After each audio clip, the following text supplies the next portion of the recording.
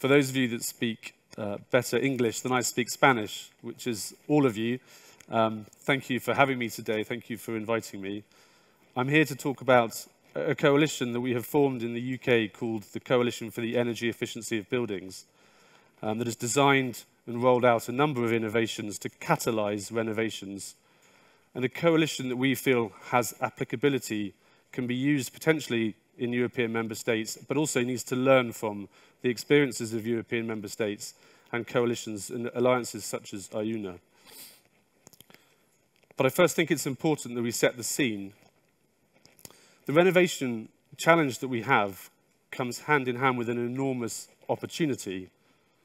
As Minister Teresa Ribera talked about in an interview with the Financial Times last week, it's an enormous responsibility that the recovery funds represent. For us, the responsibility is to use these funds to leverage in the huge amounts of private capital that is required to meet the goals of the renovation wave. The largest climate investment gap of any sector is in buildings, some 275 billion euros every year this decade. So even if all European member states were to spend the 37%, the green 37% of their recovery and resiliency plans on buildings, there's still an investment gap.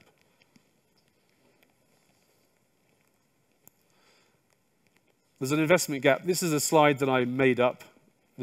Don't take this as anything formal, but reading the literature that I think BBVA and others have put out, there were nearly 30 million homes in Spain built before 1980, before basic building regulations came in.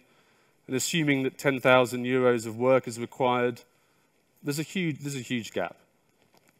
There's a huge gap in the UK. The UK has one of the worst building stocks in Europe, if I can still say that. No, I can't, but sorry about that. The government needs to find £90 billion this decade for building renovation. There is some nearly 25 million homes in the UK that need to be renovated.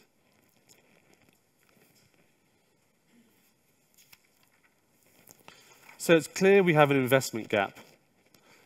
So what are the key components to start to fill that gap? And in our experience at the Green Finance Institute, there are really three key components. One is enabling policy environment. So from a European perspective, Energy Performance of Buildings Directive, Recovery and Resiliency Funds are starting to show the way. We need a technical assistance piece. We need a quality assured, we need a supply chain. We need the people that are going to do the renovation, but also the lawyers, the academics, the architects. And we also need financial innovation, that private capital that we talked about. And so our aims for the coalition, the energy efficiency buildings, was to try to bring as much of these three components together. And as I'll talk a little bit about later, we feel like we are starting with some really good progress on technical assistance and financial innovation. And now we have some of the government piece coming in. We also have market drivers. I think over 30 European banks have signed up to the GFANZ pledge.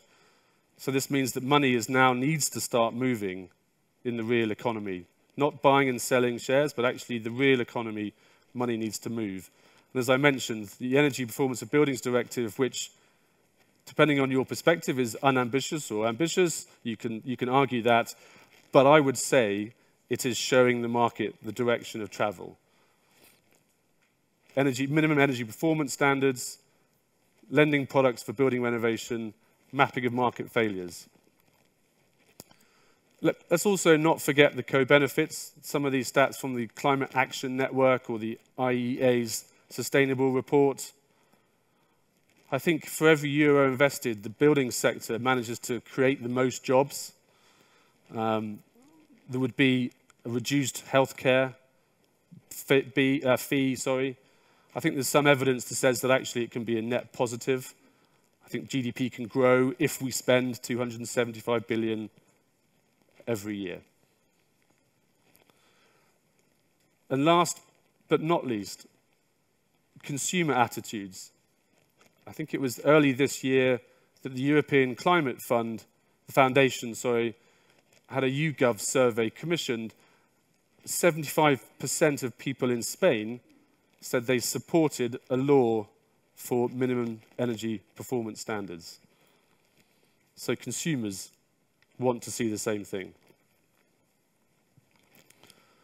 So we have the what, the why, and we know that we need to leverage in private capital. So the question is how? This is not the answer. This is one of the answers. We think this has really good momentum and applicability. And the goal is to mainstream financial solutions and market enablers. So there are three key components that we feel make this work. One is it's convened by a neutral party who are separately funded. So the Green Finance Institute was set up by the City of London and the UK government. We've now moved away from some of that funding. We're mostly funded by philanthropic funding, such as the Louders Foundation, Quadrature, and others. We're neutral. We are not competing with anyone. All of our work is totally transparent. You look at our website, you can see everything that we do. But we are staffed by, because our outcomes are financial solutions, we're staffed by financial professionals, people that work and have worked in banks. The coalition is set up in a pre-competitive space. So people come and legally there's no way you can take that forward from a competitive space. Everyone benefits from the conversation. Everyone benefits from the solutions that are identified. And it's set up across the value chain. So we have construction companies, insurers, landlord associations, banks, architects, academics, heat pump engineers. We have, I think, nearly 400 institutions now that are part of the coalition and part of the conversation. The first thing that we did just as lockdown in March 2020, so this was started to be done virtually, is where should we focus? And the first question was quite quick to answer, which is the owner-occupied residential and the social housing sector is where the biggest area for us in the UK was to focus. And so we said, right, who are the financial decision makers? What is their profile? Are they mortgaged? Are they owning outright? How old are they? What are their motivations and trigger points for renovation, buying, selling, a bigger, better job, a new family, an extension? What are all these trigger points? What's their awareness and knowledge of the options available to them?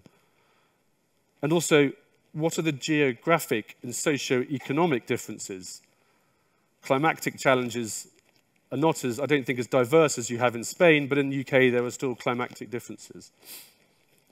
You know, we have a levelling up challenge in the UK, which I believe is a conversation that's happening in Spain. But also, what are the existing initiatives and decision partners? Who are the people that are already doing some of this work? We need to bring them into the coalition. It's not about reinventing what's happening, copying what's happening. It's about being complementing and collaborating with what's happening. And to that point, a lot of this work, the Green Finance Institute convened. A lot of this work is led by the members. They have ownership of the work. They have trust. We push it along. We bring people in, but they work through it. So I think the owner-occupied sector was run by the Green Building Council in the UK. So then as a coalition, we then agree what the barriers are. This is not groundbreaking. I think most of you, all of you will understand from, this is owner-occupied slide, that what are the financial and the non-financial barriers? This did not take very long to come up with because everyone agrees and sees that high upfront costs, lack of access to capital, if I renovate my home, will it actually save me money? How do I pay that back? These are questions that, but as a coalition, we needed to come up with them and agree that these are the challenges that we are trying to solve. And also, there are obviously non-financial barriers, lack of confidence, duration, hassle, etc. So these are, I think, challenges that are applicable across a broad geography. But as I say, the key point is to understand them and agree them together so that we can co-develop the solutions. The next stage is to go forward. And this is where I think the coalition has the most value. It's getting into the detail now. It's sort of, what does the law say? What is the ability to do this? What is the ability to do that? And actually get people, pay people within the GFI to do some of this work to then bring that to the coalition. So we spend a lot of our time doing the hard work, the detail, to then bring that to the coalition, to get their opinion, to then change it, to modify, to then move forward.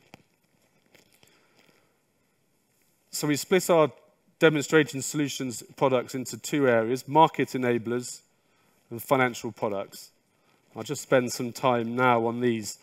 The Green Home Finance Principles they were developed in conjunction with the Loan Markets Association, and they're a framework and guidelines that promote integrity in the market by providing financial institutions with a consistent and transparent methodology for the allocation of financing towards retrofitting, towards renovating works.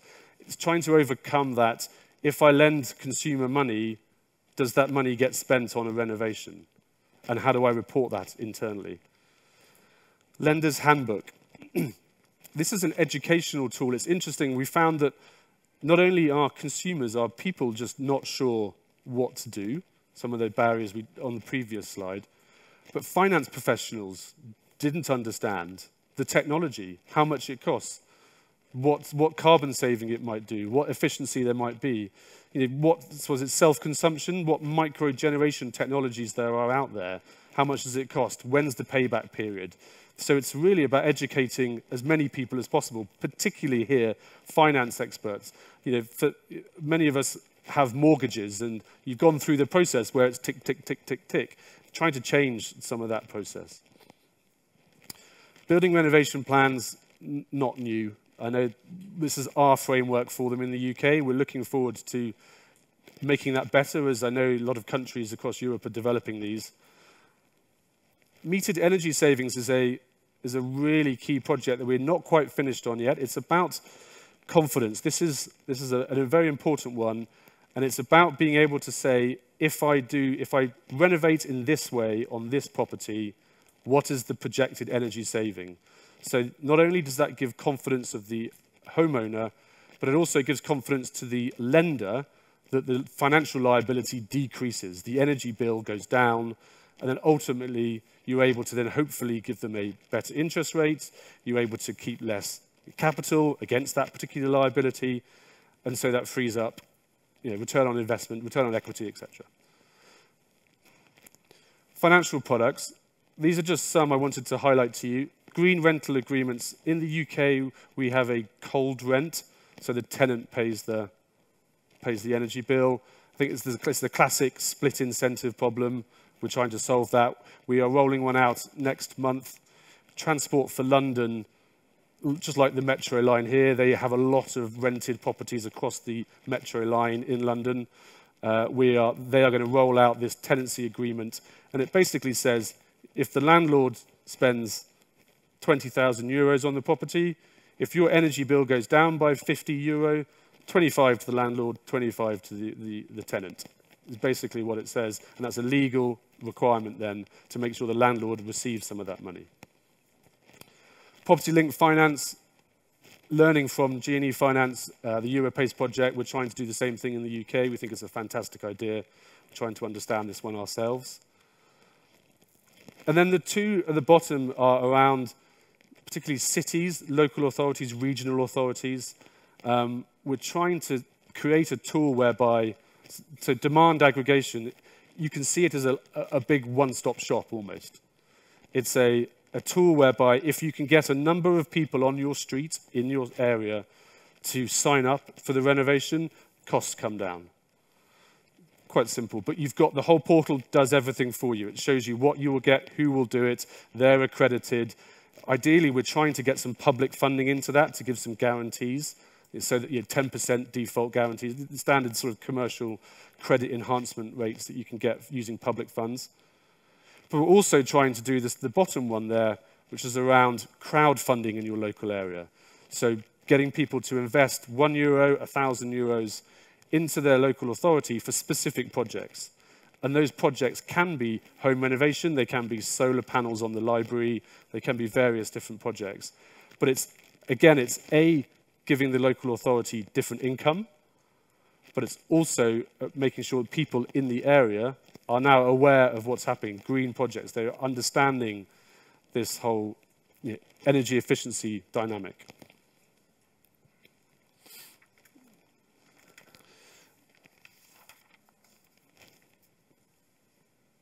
Hopefully, so there's a number of enablers and products. There's no one solution. We're trying to create a portfolio whereby there's one or two things that are applicable to nearly everyone in the dynamic in the UK.